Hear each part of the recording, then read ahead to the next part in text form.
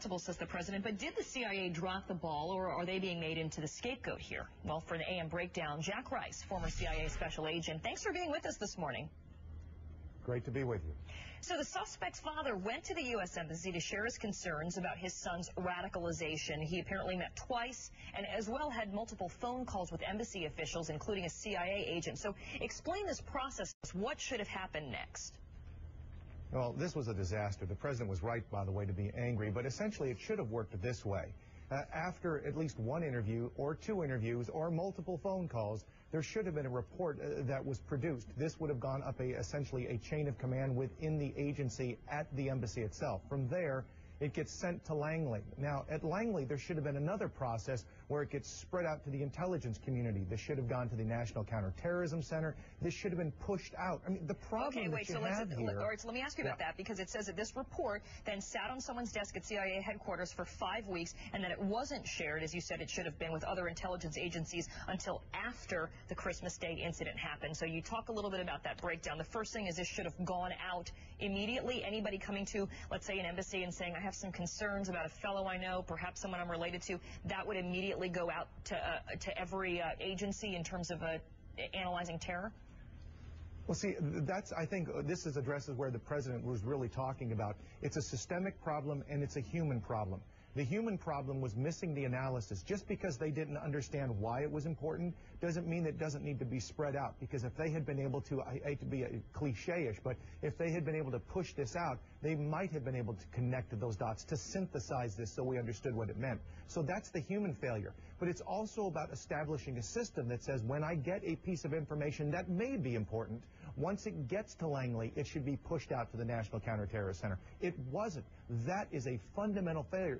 So it's not just the guy on the front end in Nigeria or the chain of command in Nigeria. It's also what was in place or the people in place at Langley who didn't do what it is that they're supposed to do. So it sort of grabs both sides of the world and the intelligence community. Look, this is very frustrating for the American people because it's reminiscent of what we saw after 9/11. You remember, where we simply didn't take the pieces of information and put them together in a way that made sense. Right. The same thing happened again after billions of dollars. Right. And, you know, I mean, and many have said this before, though, that we have to be right 100% of the time, and terrorists only have to get lucky once. You know, I mean, we understand that Abdul Muttalib's father never said his son was planning an attack. There was no magic piece of intelligence that would have landed the suspect on the no-fly list even. So without any type of specific info, and you got these massive amounts of information coming in, how much attention can we really realistically expect a report like this to get?